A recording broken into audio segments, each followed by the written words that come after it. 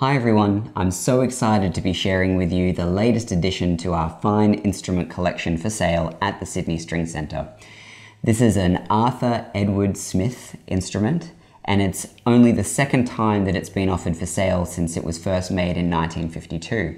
Now this is a really interesting period in the Smith workshop. Just a couple of years before this was made, Smith was awarded diplomas of honour for both a violin and a viola at the Modern Violin Making Exhibition and Competition in The Hague.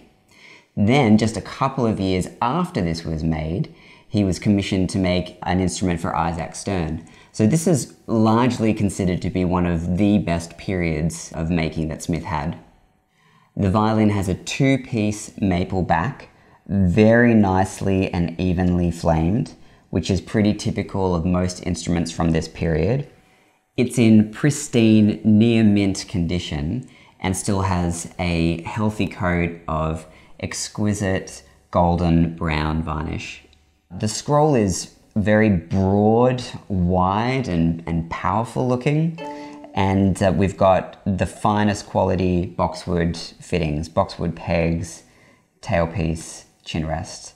The original bridge cut by Smith himself is still on the instrument, and it sits on top of a two-piece spruce top. The original label is still inside the instrument, and as is very typical for most Smith instruments, there's a fire stamp with his name on every important surface inside, including very visibly on the back, but also the blocks and the top if you get a chance to have a look inside. Another really interesting thing about this is it's become part of our study into historically important Australian instruments, and we've recently been able to CT scan the violin, and through those scans we can see all of the beautiful detail that goes into a Smith violin, the thicknesses of the top and the back, and all of these things that come together to make a beautifully sounding violin.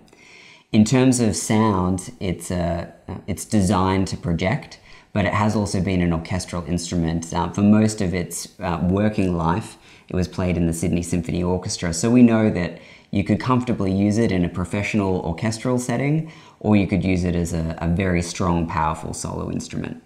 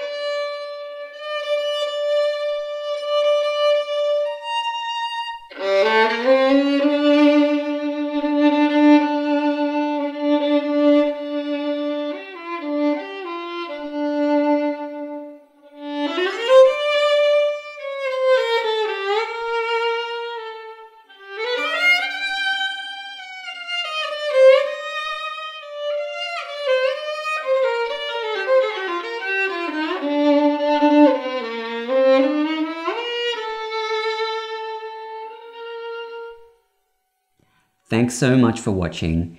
If you'd like to try the instrument or you have any comments or questions, please do get in touch via our website at violins.com.au, and don't forget to subscribe.